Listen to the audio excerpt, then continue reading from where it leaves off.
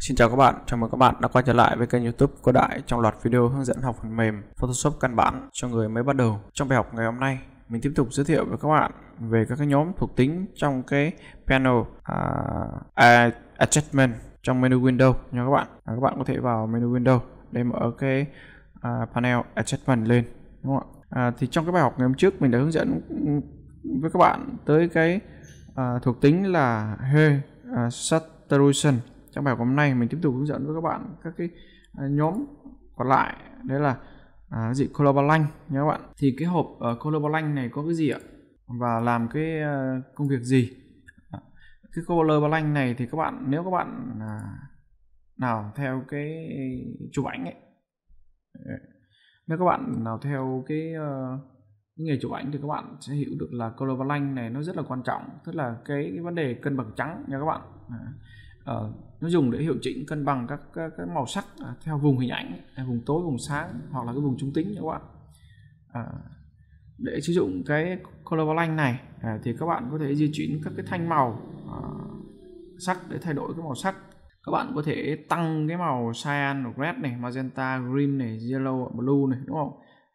Các bạn kéo về phía nào thì nó tăng cái sắc độ của cái màu đấy, đúng không ạ? Và kéo về lại thì nó lại giảm theo cái chiều ngược lại, đúng không? Đây tôi tăng về cái màu cyan để các bạn thấy. Các bạn sẽ thấy đây là đây có 3 cái tông màu, đúng không? Thứ nhất là cái shadow là cái vùng tối, thứ hai là cái highlight là cái vùng sáng, và cái thứ ba là mid-tone là cái vùng trung tính nha các bạn. Các bạn có thể tăng cái vùng tối này lên này. Đó, các bạn nhìn thấy chưa? Các cái vùng tối thì nó sẽ tăng cái độ đậm lên. Đấy, độ đậm màu đỏ này, hoặc tôi tăng cái độ cyan này. Đó, đúng không ạ? Tôi tăng cái magenta này, tôi tăng cái green này. Đó, hoặc tôi tăng cái yellow, tăng cái blue. Các bạn đấy, nhìn thấy gì chưa? Đó. Và các bạn lưu ý giúp tôi là cái receiver luminosity. Ví dụ như các bạn bỏ tích thì sao ạ? Thì cái sắc độ ánh sáng nó thay đổi, đúng không ạ? Còn khi các bạn stick vào đây thì các chế độ ánh sáng sẽ không thay đổi theo khi các bạn thay đổi màu của cái hình nha các bạn. Cái này nó sẽ thay đổi màu mà không thay đổi ánh sáng nha các bạn. Còn nếu các bạn bỏ stick thì nó sẽ vẫn thay đổi cả cái ánh sáng và thay đổi màu. Thì vừa rồi tôi vừa hướng dẫn các bạn cái cách chỉnh sửa các cái kênh của cái thuộc tính Color Balance, đúng không ạ? Tức là các bạn cân bằng sáng, cân bằng trắng, cân bằng cái màu sắc trong một cái file ảnh, đúng không? Các bạn có thể chỉnh sửa các cái kênh màu và các cái ví dụ như các bạn thay đổi các cái vùng sáng thì các bạn chọn highlight, đúng không? Highlight nhé các bạn. Các bạn nhìn thấy chưa? Thay đổi các vùng sáng nha các bạn. Các bạn để ý các vùng sáng giúp tôi. Các bạn thay đổi cái vùng tối này. Các bạn nhìn thấy cái vùng tối này để giúp tôi để nó thay đổi này. Đó, các bạn nhìn thấy chưa? Thay đổi cái vùng tối.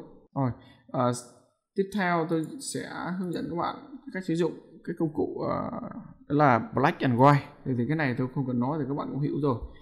Black and white thì đó là đen trắng, cái ảnh đen trắng rồi, đúng không ạ? Dùng để biến cái hình ảnh màu sắc thành cái hình ảnh grayscale, tức là cái hình ảnh đen trắng với các cái cấp độ khác nhau, đúng không ạ? Thì đầu tiên là cái preset, thì cái thuộc tính black and white này nó cho phép các bạn sử dụng các cái preset có sẵn của cái hệ thống, tất cả đều là đen trắng nha các bạn. Nó chỉ thay đổi các cái sắc độ để tạo thành một cái đối tượng của các bạn khác nhau, đúng không ạ? Và cái sắc độ này dựa vào cái gì ạ?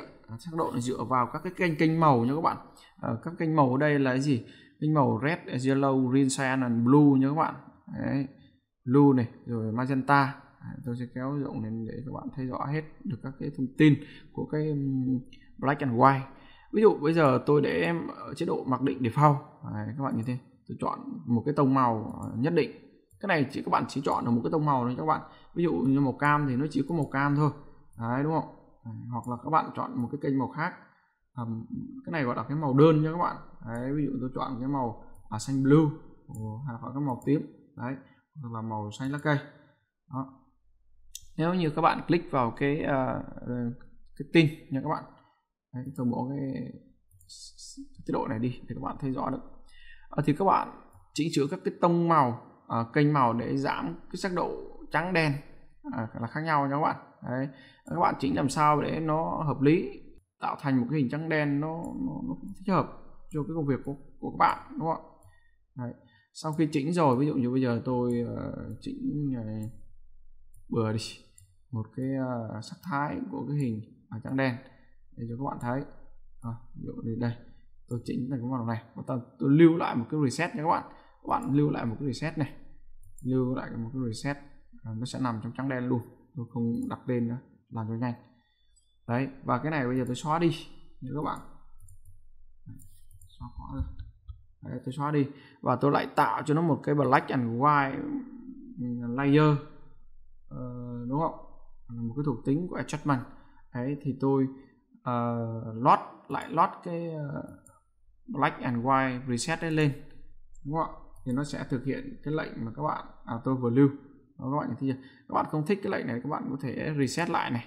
Đấy, đúng không ạ? Hoặc các bạn có thể xem trước này.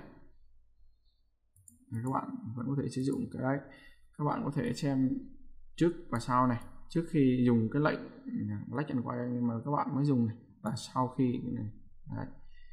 Hoặc các bạn có thể xóa đi hoặc là tắt mở để xem cái black and white các bạn thực hiện như thế nào, đúng không ạ?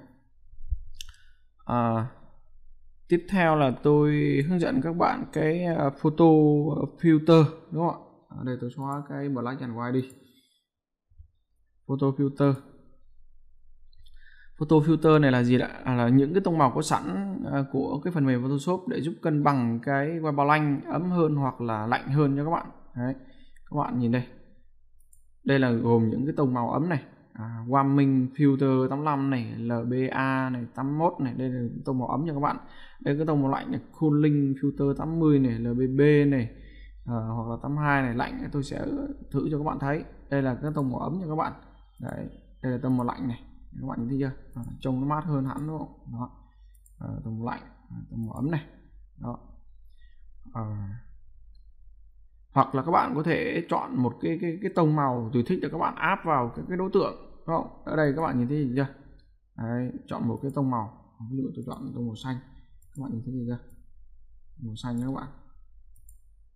Đó, và tăng cái sắc độ màu xanh nhạt hoặc là đậm lên. Các bạn nhìn thấy cái cúm hoa chưa? Các bạn thấy rõ là cái độ tăng cái độ màu xanh lên. Đấy, hoặc là tôi chọn cái màu cam. Đấy, màu cam. Để các bạn thấy rõ là nếu mà tăng sắc độ thì nó sẽ rõ ràng nhất, tại vì cái bông hoa này về cơ bản cái màu này là màu cam nha các bạn. Cái này là điều chỉnh cái mật độ màu sắc trên một cái hình nha các bạn. Đấy, các bạn nhìn thấy chưa? Thêm nhiều màu cam và ít màu cam này. Đó, thấy chưa? Đúng không? Đấy. Thì đối với cái thuộc tính photo filter này nó cũng hơi đơn giản nên nó không có cho các bạn lưu cái preset nha các bạn. Rồi gì nữa ở đây? Present, presaver, luminosity là cái này nếu các bạn bỏ check thì sao?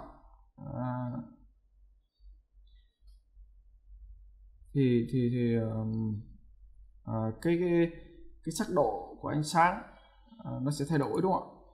Các bạn nhìn tôi thay đổi cho các bạn thấy. Đó, nó thay đổi cái ánh sáng này các bạn. Rồi. Thì vừa rồi mình vừa hướng dẫn các bạn sử dụng hai cái nhóm thuộc tính của Windows, cái panel adjustment, đó là cái gì? Black and white và photo filter. Thì cái bài học đến đây là kết thúc.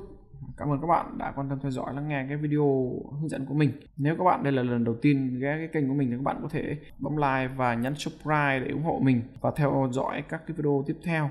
Xin cảm ơn các bạn. Xin chào và hẹn gặp lại. Chúc các bạn thành công.